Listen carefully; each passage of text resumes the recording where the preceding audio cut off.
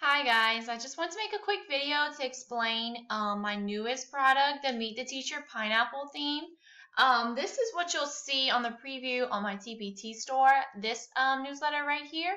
But I wanted to kind of explain how I edit it and what fonts were used whenever I created it. So once you download the product, you'll see this is the first slide. The second slide, it tells you to read this first because it's very important that you understand that the fonts used in this product and a lot of other products are paid for fonts, sorry. So these fonts were paid for and purchased from A Perfect Blend Teaching on TPT. So what I've done here is labeled each font that was used, and as you can see, the PB stands for Perfect Blend, and I labeled each font that I used to create the preview. So if you're interested in purchasing them, all you have to do is simply click on the font name, right click, and hit Open Hyperlink.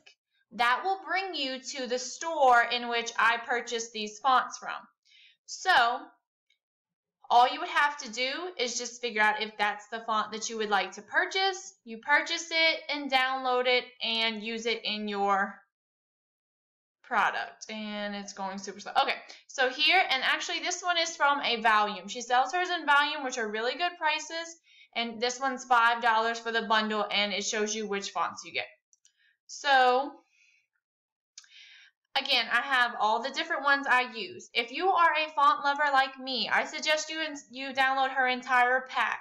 It is, I think, a little over $30, but it is so worth the money. If you like her style of fonts, there will be plenty that you will love and use all throughout the year. Or you can wait till the back to school sale in August-ish and purchase her bundle.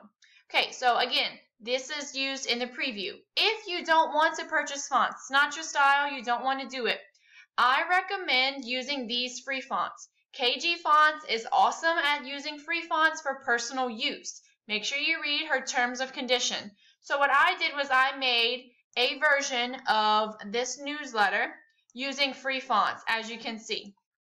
So all of the fonts used in this one is free ones that you can download at any time. So I also labeled those, and if you right click on those and again hit Open Hyperlink, you can see exactly where you can go to download those fonts. Now, of course, if you've never downloaded a font before, once you download and install, you must close out PowerPoint, open it up again, and that way PowerPoint can load these fonts. So don't expect it to automatically come up as soon as you hit download because PowerPoint has to reload and reopen. Okay? So next slide, it tells you that the slide next has the free fonts used. So if you like this option, then this slide is telling you to go to the next slide, which has all of the free fonts used. Now look, it's all loaded in there because of course I've already downloaded these fonts. But if you decided the free fonts is for you, then you download it, open up PowerPoint, this file again, and all of these fonts should load just like this, and you can just change your information. Now the next slide tells you that if you want to use the paid fonts, you decided you're going to go ahead and buy from A Perfect Blend, then the next newsletter is the one that you need to use, which is the one that's in the preview. And of course, all the fonts again have loaded because I've already purchased them. So if you decide to purchase them, purchase her bundle, then when you open this slide, it will look exactly like this.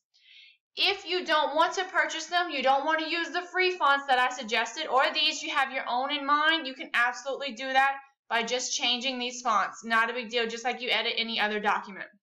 Now, this next slide says that these were made using the Perfect Blend fonts that were here, but I realized that some people like this Meet the Teacher, obviously is not changeable, and they like that I use the words the basic, my childhood, my education, so they don't want to change that. So for those people, I made that locked in. So you can use that, and then this might just be different and you can edit it. So there's a couple of different options with this product on which way you can edit it. Of course, if you wanted to just completely use your own fonts, you have your own thing going on, then you want to go to this one or any of the other one and just change your font simply. One thing I want to point out, when you are changing the text inside, there are there's two boxes, which makes this layered effect. When you start changing the text of it, the text box will change. The text box is layered. So if you wanted to change it, it's going to start to look different. See how this one is different? So if your box ends up being different size than what I had, then the other box is not going to fit correct. You simply just have to adjust this box. I wanted to point that out because I didn't want anybody to be confused as to what's going on. So what I would suggest doing, change your text first and then adjust this outside box to create that layered effect. Okay? Again, all of these different clip arts that I use to represent me, my alumni, my state, my picture, my name, all of those things can be changed out. The Meet the Teacher, which is copyrighted, and all of the different paid for clip arts, like any of my other, any of my other newsletters can't be changed out due to copyright. So I just wanted to point that out. Again, if you have any questions, please let me know. Make sure you read the terms of use on the different fonts if you decide to purchase it. Again, I recommend Perfect Blend fonts. You will not regret it. They're very popular. Let me know if you have any questions. Thank you.